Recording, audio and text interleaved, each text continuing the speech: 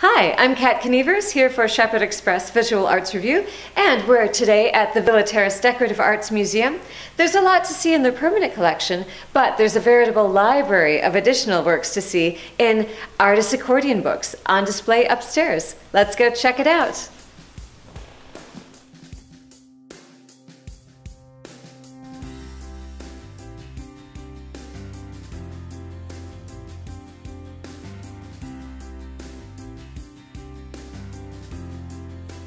Hi, I'm Kat Knievers here with curator Annemarie Sawkins, who curated the exhibition Artist Accordion Books here at the Terrace Art Museum. And it's an extensive exhibition of many different examples of artists making books. And Annemarie, how did the idea for the exhibition come about? Well, I met Stephen Perkins many years ago, and then when he was director of the gallery at UW Green Bay, he decided to take the Afghan War Rug show, which I curated here for the Terrace.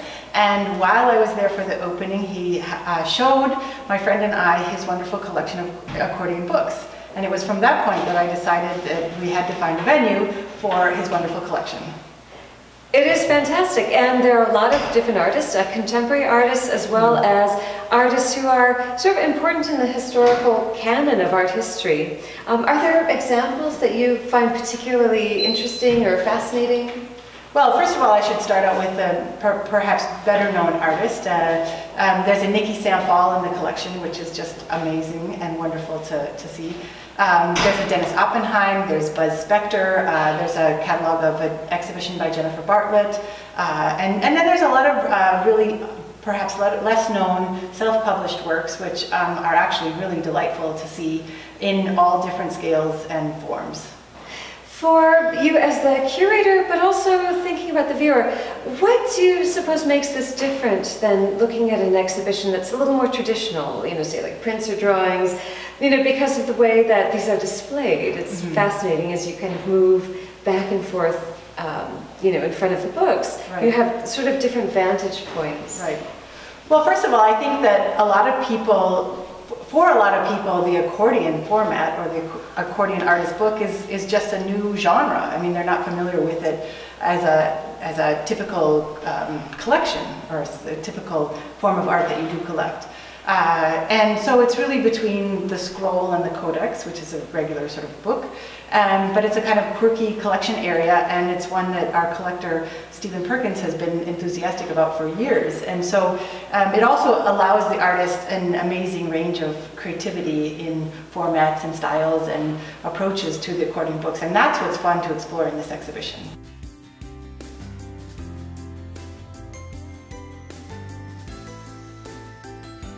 Some of the visitors to the exhibition may recognize the name Niki de Saint Phalle. She's an artist who's had an impressive career as a sculptor, but also gravitated towards the accordion-fold format for this wonderful love poem, basically, which extends about 27 feet. But it features her quirky drawing style and is just very playful.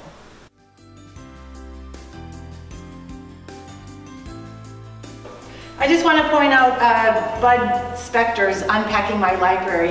It's a quirky accordion from an exhibition that featured all of the books in his collection from smallest to tallest, and it was a great format for the accordion and just a nice piece, one of the collector's favorites. It's an impressive piece too, looking at the books, and some look familiar, but also the size of this amazed me when I looked at the exhibition text. It's 11.5 feet long, which is really a very substantial work of art.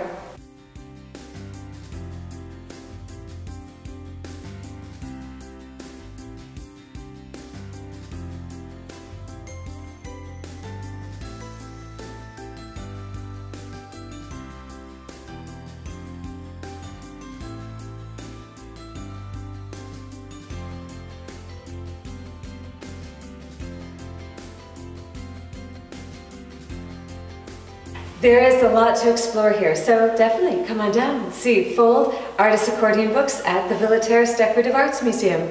Annemarie, thank you so much. Thank you.